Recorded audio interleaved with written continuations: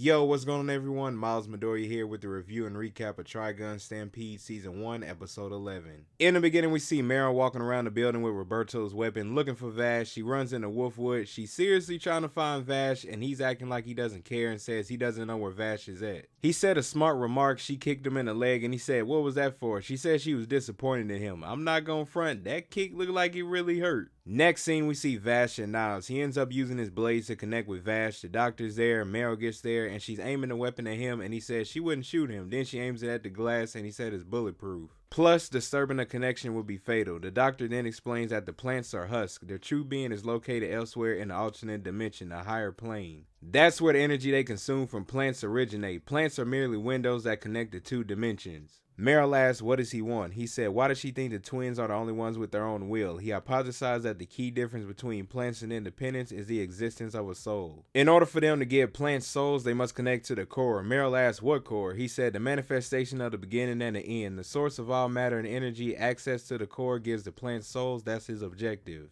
She said, "Is he intending to make every plant on the planet independent?" That's pretty wild, because without them, the people on that planet won't make it for too long. The scene goes to Vash. He's in the same place he ran into Niles years ago. Niles brings up about what he said a long time ago about him freeing the plants, and he needs Vash's help to make it happen. Vash asks, does he know why the humans abuse the plants? It's because they crashed on that planet. Niles did not like that response, so he dropped him through the floor. Back to Meryl, the doctor tells her that Vash's window is special. He's the only one able to take form and send to higher dimensions. She said he'd never agree to something like that, and he told her that's why he'll be remade. The doctor mentioned the second connection was successful. They can now interfere with every plant using Vash as a window. Meryl was trying to get Vash's attention, but he can't hear her. The doctor brought up memory manipulation. Niles chimed in saying Vash won't recognize anything. Not him, not the world, nothing. We see Vash and he started to see Rosa's son. He said he thought Vash would save them. Then he turned into Rolo. It was so sad that his brother was doing that to him, revisiting some of those sad moments. Nav said Vash is no hero who will save everyone. He's just a coward who can't stand to watch people get taken out. Then Vash tries to find a way to get out of there, and he's at the same place as the crash was years ago. He was trying to throw in his face what would happen if Meryl and Roberto knew he was the one that fought for the crash. We know they wouldn't think bad about Vash, especially after meeting him. They know what type of person he is and that he's trying to help people out. On the outside, we see the plant roots in the room are starting to grow. Meryl said they're like flora. Then it goes to Vash. He was sad until he had a piece of the flower in his hand. He said something, and then we see Rim. Of course, Niles is upset to see her again. Then it goes to the doctor quickly. He said love for humanity versus love for a brother. It will determine the fate of the world. Then it goes to the people on the outside of the city, and they're starting to see what's growing around the building. Back to Vash. Rim is talking about a flower. I think that was the same one we were seeing when Vash was going through his memories. Rim reminded Niles not to show his powers in front of the others that wake up from the cryo sleep. He said she should worry more about Vash, that he will really become a human. She said that's fine. There's no need to compare himself to anyone else. He is who he is. That's all he needs to be.